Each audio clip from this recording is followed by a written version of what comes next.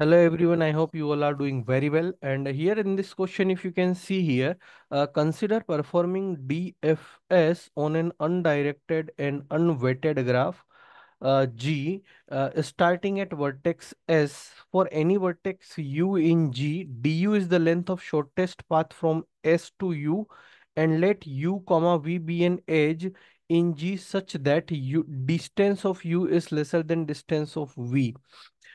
If the edge u comma v is explored first in the direction from u to v during the above DFS, then u comma v becomes which edge? Tree edge, cross edge, back edge, or gray edge. So basically, it could be any graph G in which from the starting node S, one vertex is U and other vertex is V, and du is the length of shortest path. Du is the shortest path length from S to U, and from U to V, the length is d of V. But the condition is here, du is lesser than dV, and the edge u comma v is explored first in the direction from u to v. From the direction u to v, this edge explored first, right?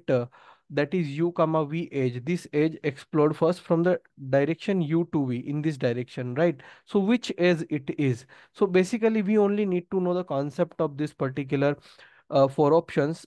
If we talk about tree edge, so in DFS, a tree edge is an edge that is part of the DFS tree, and this is an edge that first discover a new vertex.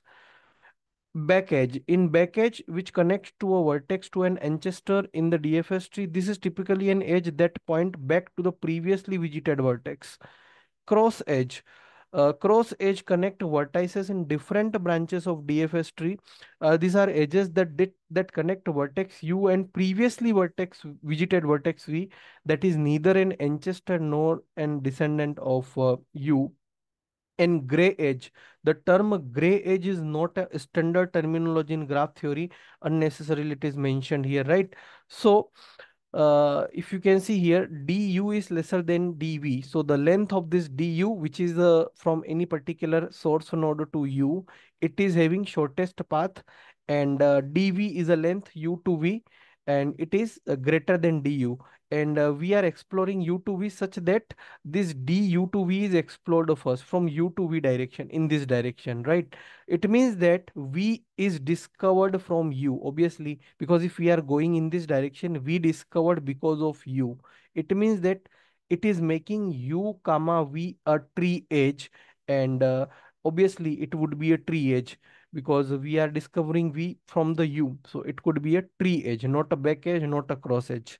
So option A is the correct answer. Such question was asked in GATE DA 2024, right? Okay. So it was session 1 question, and question number 14 it was. But however, I hope question is clear to everyone. Please stay tuned for more such videos and lectures. Have a nice day. Jai Hind, Jai Bharat.